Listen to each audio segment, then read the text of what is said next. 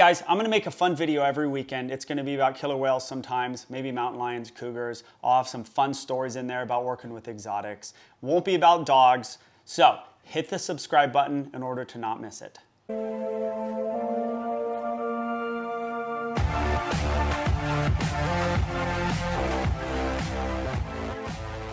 About 6 months ago, I made a video of me swimming with killer whales, and it got a lot of good feedback on YouTube. And I just saw one comment today from Pens, and I'm gonna answer this question today. It said, very interesting. Could you please make more videos about SeaWorld or whale trainers? I mean, did you work with Don or Ken Peters? And what's your opinion about Blackfish? So, as a whale trainer, any whale trainer, current or past, you're constantly asked about the movie Blackfish. So I'm gonna talk about that today. And yes, I knew Don very well, and I knew and know Ken very well. They were both good friends of mine. So here's what I'm gonna say about Dawn. She's the trainer that died in Orlando years ago. Dawn was maybe the most impressive person I've ever been around. And anybody that knows Dawn is gonna say that exact thing. No one's gonna say something different.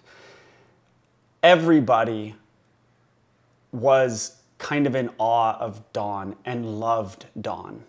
And that's not, whenever I see somebody pass away, people come out and say they were a great person.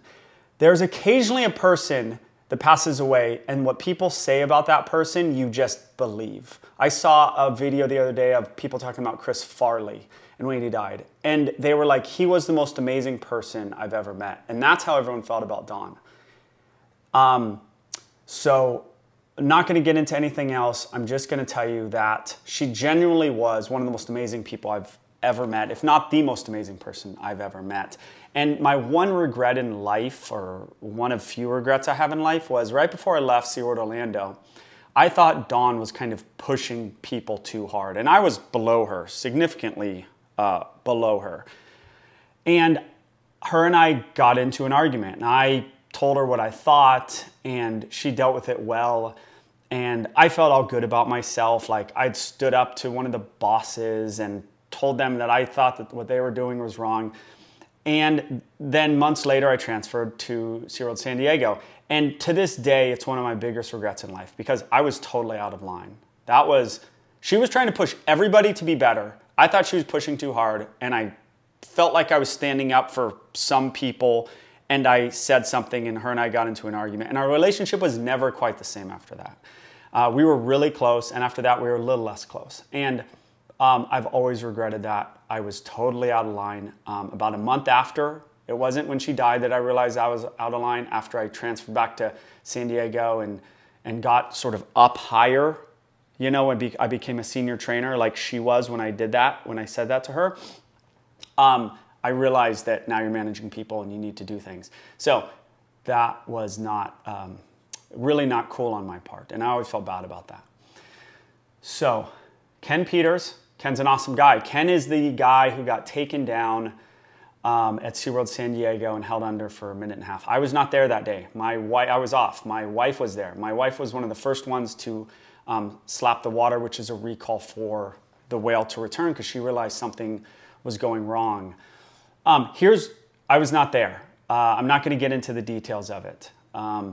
But we went to his hotel room that night. Me and a couple other trainers went to visit him. And Ken was the perfect guy for that to happen to. I mean, it's unfortunate, but he was the perfect guy. Who watching this could hold their breath for almost 2 minutes while being in a situation like that and being out of breath, and then hold your breath for almost 2 minutes underwater? He dealt with that so perfectly. It was amazing. And he's an awesome guy as well. But he was that would have done much more damage to 95% of the other killer whale trainers in the world. So Ken's a great guy.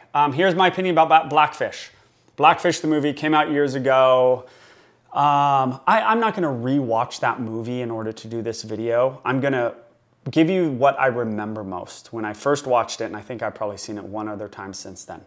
So here's the deal.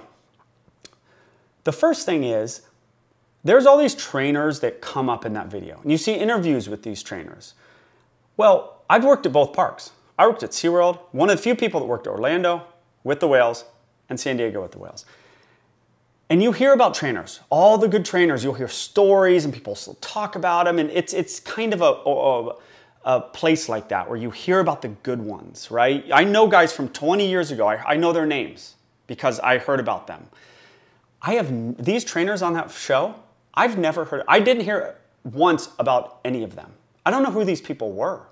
Again, I worked at both parks. I knew most trainers or heard of most trainers from the last 10 years before I worked there.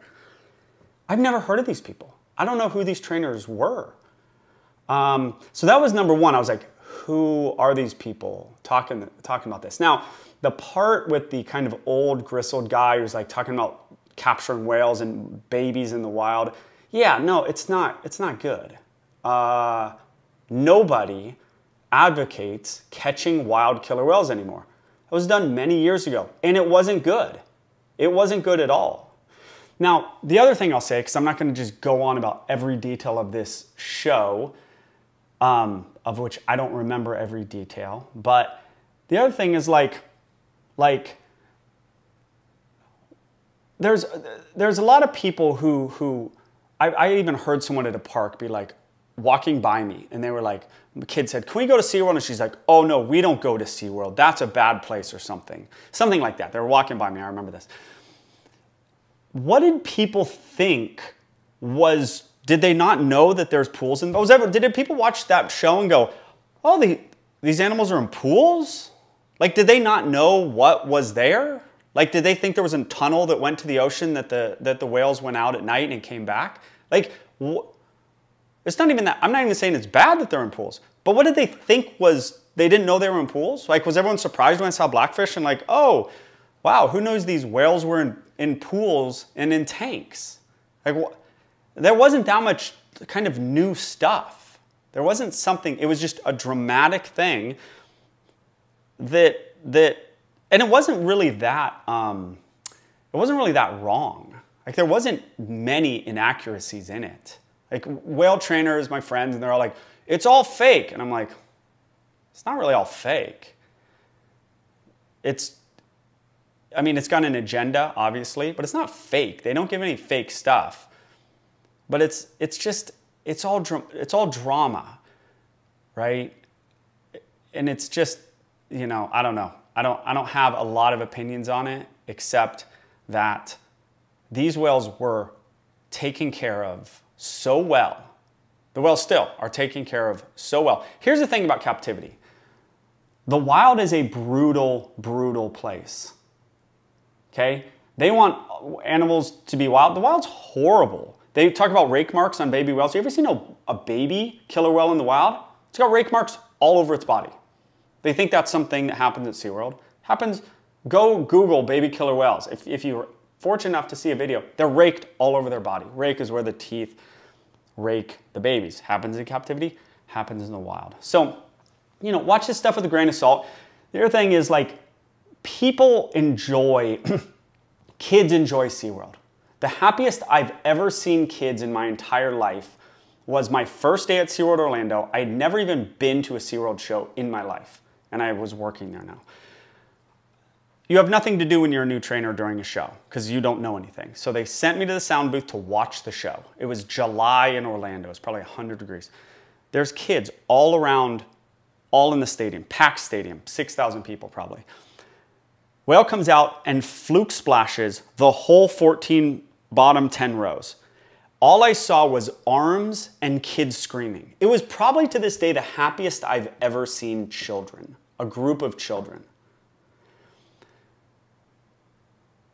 They like animals more than kids, right? Some people like animals more than kids.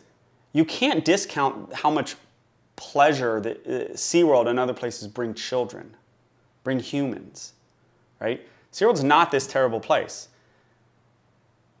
They bring people a lot of joy, and that's important, especially now. I see a lot of unhappy people in this world.